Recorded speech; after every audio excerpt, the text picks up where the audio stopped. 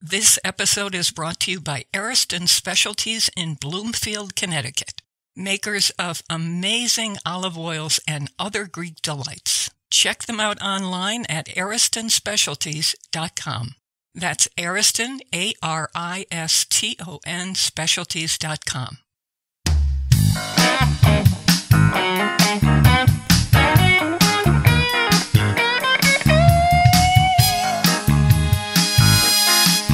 At this moment, all over the world, if you can afford it, people are thinking, what's for dinner? So some of us will eat pizza or at a diner. Some will stop at a local favorite restaurant, or we'll eat following our religious traditions. So this show is about what's for dinner tonight. And how will you pull it together? That's coming right up. The All-Stars are here. Chris Prosperi of Metro Beach Restaurant in Simsbury, Connecticut, our editor Carl Franklin in Quaker Hill, Joann Church in New London, and our mascot, my beloved dog Bon Bon, because I know Bon Bon. I rescued him from the Caribbean island of Bonaire, and that's how he got his name. And let me tell you, that was quite an adventure. So, okay, Carl Franklin, what's for dinner tonight, buddy? And how are you going to make it? Oh, it's in the oven already. It went in the oven at 11:30. Basically, I was in the supermarket the other day, and I was looking for a good cut of pork, and they were selling half shoulder roasts, like half a pork butt. Mm-hmm. But it's really like a quarter of a pork butt. It's just enough for dinner, right? So last night, I covered it with salt, with Himalayan pink salt, in case anybody cares. Covered it with salt and put it open on a rack in the fridge. And that does magic things to meat. Chris is nodding his head, right? Doesn't that magicify meat? Yeah. Kind of cures the outside, dries it, gets it ready for the oven. Yeah. So magic, then I call it. Yeah, it's magic. So then this morning, I got a little Cuisinart, just a little one, you know. And I put in, 5 cloves of garlic and the juice of a lemon, the zest of that same lemon, 4 or 5 sprigs of rosemary, which I pulled off the stalk, of course, and olive oil. But I didn't add any salt because things got a lot of salt already, right? Mm-hmm. And then whizzed that all up, and that turned into almost like a mayonnaise, right? And so I just slathered that thing all the way. I put it in a roasting oven bag. Have you used these things before? Yeah, I have. They're magic. I did for turkey once 100 years ago. Yeah, turkey. Yeah. That's how I did it. Yeah. So they still have air inside, and it kind of poofs up like a balloon. You tie it, but it cooks and it browns, and then it keeps all the juice in the bag. So that's a 5-hour roast at 250. Nice. And I'm going to pull that out in an hour or so, and it's nice. So Carl, what would the texture be? What would the texture be? What's it going to be? Yeah, so here's what I do. I pull it out after about 5 hours, maybe 4.5 hours. I put the juice in a in a saucepan, add some butter and whiz it up to make a gravy. But then I put it back in the oven. I crank it up to like 400 for just about 10 minutes. Just to crisp it up on the outside. Out of the bag. Yeah, out of the bag. Yep. Yeah, to crisp it up. Yep. And so it's a crispy on the top. If you do it right, the crackling, the skin.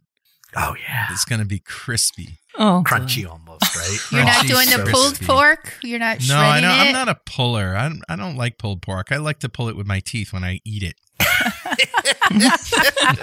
Slice nice big chunks of it. Oh, yeah. I'm with it.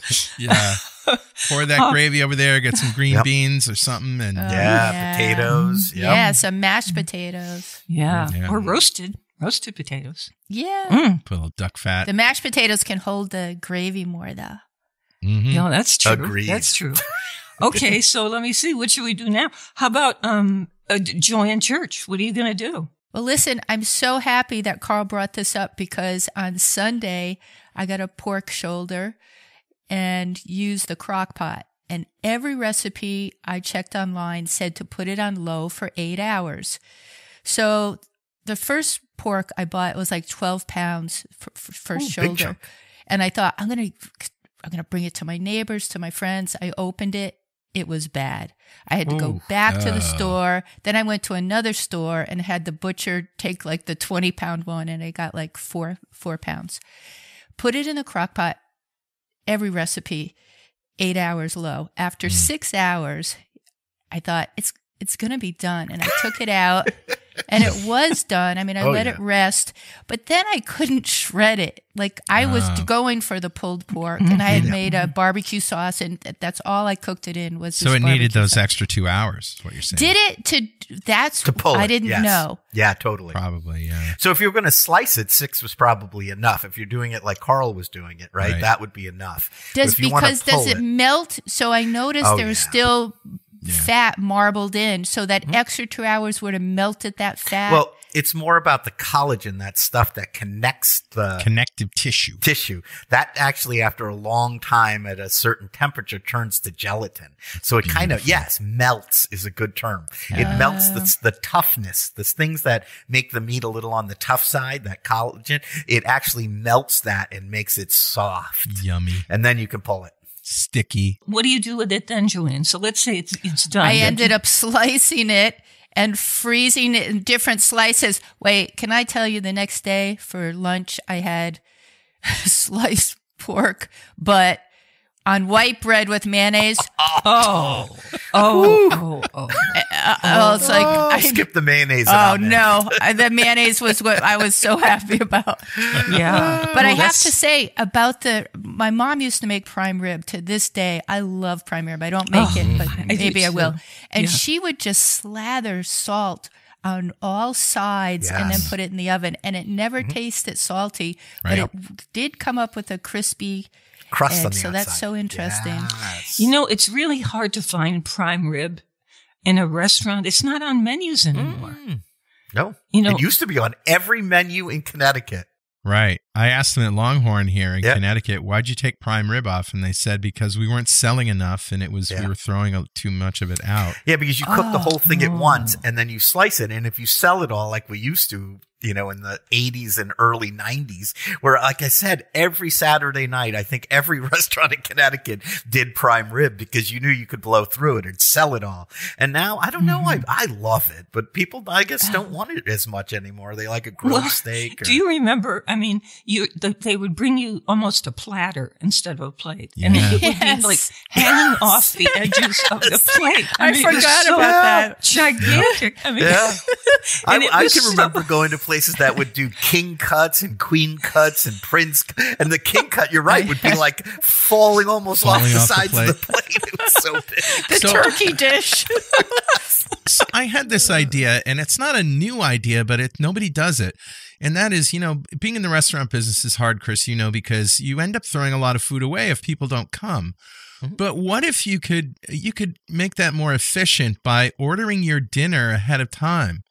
Like when you make a reservation, if I was going to make a reservation for Friday night and it's Tuesday, what's wrong with going through the menu and saying, this is what I'm going to order? I mean, some people maybe want the spontaneity of being in there, and I get that, but especially things like that are special orders, like prime rib or whatever, if you knew, we're going to have 10 prime ribs on Friday night, I'm buying a side of beef. Yeah, I think maybe the next generation coming through that's more used to using technology, I think you might start seeing stuff like that, right? Because they love ordering stuff on their phones and ordering it ahead of time wouldn't be a problem. But I think most people that, older people like me, we like going in and looking at the menu. You're like, even though they have proven and these think tanks that do studies of restaurants have proven that I don't know what it is. If you eat in a regular restaurant that you eat in all the time, so you know the menu, that you pretty much decide already what you're going to eat on the car ride there. Yeah, right. That it's if it's a regular restaurant that you eat in. I want to hear the specials. Yeah, I do too. But most people decide ahead of time, and you can tell them the specials. But I mean, I know even on a Saturday night exactly what we're going to sell. Hey, do you remember when special meant special price? No. I don't even want to talk about prices anymore. Hey, do you remember what was the name of that restaurant in Wallingford, Connecticut? And it was a place where you'd get all kinds of dinners and stuff. But the thing that they had that was so incredible, popovers. I love popovers. Oh, and every restaurant that did prime rib used to serve popovers that's what because made me we think of it. would take, believe it or not, Faith, we would take the fat off the bottom of the roasting pan, the beef fat off the bottom of the roasting pan, and we would put that in those popover tins, like they're like big, heavy muffin tins. Yeah. And you would put that boil or that sizzling fat in there, and then you dump your batter into that hot fat and throw it. Oh my gosh, so good.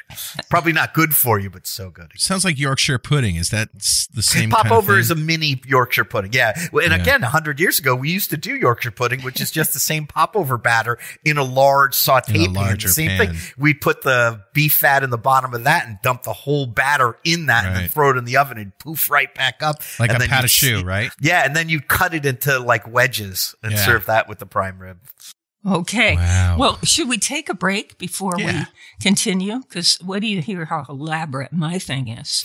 I can't wait. All right. So we're going to take a quick break and we'll be right back with more of the Food Schmooze Party at faithmiddleton.com. This is the Food Schmooze Party at faithmiddleton.com. And the gang is here, as always. We've got Chris Prosperi of Metro Beast Restaurant in Simsbury, Connecticut. Joann Church is in New London. Carl Franklin is in Quaker Hill. And we're talking about, well, I thought we were talking about what's for dinner tonight. But we've done about 80 subjects. It's really fun, though. Okay, so here's my thing. I did what I do many, many days, and I went to the Guilford Green, which is downtown, with my dog Bonbon, and and he sniffs every blade of grass, and he goes crazy walking around this green. And then I take him for his special thing, which is at this restaurant called Baloo's. His special thing is meatballs, and so I order him 1 or 2 meatballs. And then I order all the time the crab cakes there because they're delicious. And they're quite large. And so there's 2 very large ones. So for tonight, and I always say to them, may I have the to-go thing, please? And so I take one home. And I'm thinking, oh, that's what I'm having tonight. I'm having my crab cake and a glass of wine. That's it. That's really all I need. I'm not doing salad. I'm not doing any of that. I'm just going to sit and reheat my crab cake. How would you reheat that? Like in a pan with butter or something? No, I just put it straight into the microwave. Oh, okay. Need an air fryer. Yeah, I was just thinking that. I am sold on the air fryer. We did this last time. Yeah, I know. Any more appliances? But it is cool to us. That's what you call a callback, son. Yeah. Okay. So let me see. So that's it, right? This Chris. is what we're all I gotta having go. for dinner. Yeah. Oh, Chris. Oh my God. I thought you went. I'm sorry. All right. I'm so sorry. Go ahead. No. So what we're having for dinner tonight is I butchered a whole top round today, which is a big chunk of meat. And as I was doing it, I trimmed out little pieces and made some soup. And then I made a big Irish stew and I did that. And then I was getting down to the eye round, which is part of this whole muscle. It's like, almost looks like a tube, right? It's the eye. And I took that and I trimmed it nicely. I cut it into 2 pieces. And then I took it and I chopped up some garlic and I just rolled this thing and chopped garlic, salt, paprika, and onion powder. And I just literally rolled it in there. And as I was thinking about putting this in the oven and making a roast beef, I was like, you know what? I had smoked some stuff yesterday and the smoker was still outside. So I was like, you know what? I'm going to get the smoker going. And I have a little box smoker, so it doesn't really cook, but it adds the smoke flavor. So I put this in the smoker for about an hour and just let it roll. And then I took it out and put it in a very low oven at I think it was at like 300. And I just let it in there and I roasted it till it got to about 120 internal temperature. Just checked it with my little thermometer. Awesome. Took it out, let it rest for about 20 minutes. All the juices go back in it and it's just redistributed. And then we sliced it and oh my gosh, like I said, I had 2 pieces. Half of the first piece is already gone by people walking by the cutting board. And I was just slicing it going, wait a minute, I wanted to take a picture of it. And they were just like grabbing it with their fingers. Wow. So smoked roast beef with some mashed potatoes. And then I made a broth, with some of the scraps of that meat too. So I'm going to make a gravy and pour that over the top of the mashed potatoes. Wow. It's so good. Smoked roast beef. Yeah, put it on the website, Carl. I was going to say, if you go to faithmiddleton.com, you'll see pictures of some of this stuff. Right. And this is episode 29, What's for Dinner? Yeah. So just go in there and you'll see the pictures. I was wondering, like you guys, like I remember being a kid and on the weekend, like a Friday night dinner or Saturday night dinner, my mom would make roast beef and we'd all sit at the table. And I don't know if this is even done anymore, where the roast beef would come in. It was a small piece and we were a family of 5. So maybe it was like 2 or 3 pound piece of roast beef. And my dad would get out the carving set, everyone had like the carving, the knife and the fancy fork. And Dad would like carve it at the table. Mom made mashed potatoes. And then you'd pour it wasn't even gravy, right? You would just take the juice. drippings, the au jus, and just drizzle that over the top. And my mom would do like garlic green beans or something. And oh my gosh, that was like the best dinner of the week. So yeah, I guess I'm wondering, do people still do like the roast beef, slice it nice and thin, put it over mashed potatoes? And it's like the best dinner from memory anyway. That's got to come back. I think people should. Oh, so good. And the top round and the eye round, they're expensive, but they're not expensive like we were talking about the prime rib, right? Yeah. The rib roast. I mean, oh my gosh, I heard stories the last holiday of what people paid for a 6-bone rib roast, and I almost fell out of my chair. You're talking about sirloin, and it's very tasty, but it needs that time to break down a little bit because it's tougher than ribeye or whatever. Yeah, and you slice it thin and you roast it slow, right? 300, no more than 350, and roast it nice and slow. And the most important, I always say this, Faith knows, let it rest a long time. Long time. If you think 10 minutes, that's not long enough. Let it rest. Chris, let me ask my typical question, which is, it seems like an urban legend to me that if you let it rest, the juices absorb back into it. It just seems like that's not possible. That's true. But you say it is absolutely true. Absolutely true, because remember the scientific definition of cooking is removal of moisture.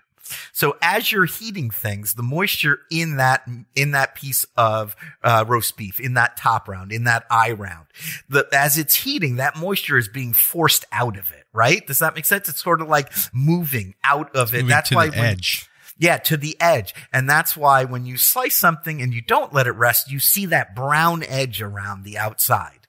And if you look at the picture Carl's going to post, right, on the Faith Middleton website, you'll see when I took it and I let it rest for 10, 15, 20 minutes and I sliced it, it is medium rare, right to the edge. And people always ask me like, oh, it never comes out like that when I do it. That's because when you do it at home, and I've seen people, my parents used to do it too. As soon as it comes out of the oven, it goes onto a cutting board and it's sliced in seconds after it comes out of the oven. And then there's this huge pool of juice on the cutting board. Yeah. And if you look on the picture, and it's dry. Look on the picture. I took the picture on the cutting board. There is no juice on the cutting board. There's just the smear of the garlic and, the paprika on the cutting board, but the juice is all distributed within that piece of meat because you let it rest. So I would say 15 minutes before you put it in the oven, leave it out, let it warm up, not to room temperature, but, just let it warm, get warmer than refrigerator temperature before you put it in the oven. And then same 15, 20 minutes after it comes out of the oven, let it rest. Even if it's that long. Wait a minute. What keeps it from, what we call carryover cooking? Where it keeps cooking. It's going to. That's why I always pull it at 120. Yeah, 120. I pull it at 120, which is almost rare raw. It's too rare, Yeah. And it will go from 120. That little piece went from 120. And it wasn't a very big piece, right? Because I cut it in 2, right? So it was 2 chunks. And maybe they were 1.5 pounds each. So instead of roasting it whole, I wanted 2 smaller pieces. But that went from 120 to 126 by the time I sliced it. So it went up. So I got a call back to the Christmas show when we talked about what we did for Christmas last year, year before last year. I did that smoked rib roast. Yep. And just to remind everybody, what I did was I covered it in herbs and salt and smoked it to 120. So I low smoked it until it got to 120. I pulled it off. I wrapped it in butcher paper, and then foil, and then towels. And I kept the thermometer in it. And it turns out my family was late. My kids were late. But as it was sitting there resting, probably for an hour and a half, the temperature went up to like 135. Yep. And it was perfect when we cut that thing. And it wasn't cold. It was 135. The temperature went up. I just sent one of our servers home with some roast beef for her husband, and I sliced the roast beef and I wrapped it in a little package, and she goes, "Oh, if I heat this up, it'll get well done." And I'm like, no. That's why I wrapped it separately. Heat up the mashed potatoes, heat up the sauce, take the roast beef, which is room temperature. She was going home and going to heat it up right away. Right. So take that roast beef, leave it to the side, heat the mashed potatoes, heat the sauce, take the roast beef, put it room temperature, put it on top of the hot mashed potatoes, and then pour the hot sauce over the top. And that's enough because I sliced it, 1/8 of an inch thick. So it's not like these thick slabs. It's this thin little, sliver almost. And that'll heat it all the way through, and it'll keep it at medium. Starving. I know. Me too now. And I've got that roast beef in the other room. I'm going to go in. I hope they don't eat it all. Hour till dinner time. This is really fun. This is really fun. So we're here all the time now. Every week we're doing a brand new one of these Food Schmooze parties. So just go to faithmiddleton.com or tell your friends or family, no matter where they live in the world, to join us and have a good time. So pull up a seat at our table, and we'll see you next time. Ciao. Bye-bye. Bye. Waiting for the summer to come.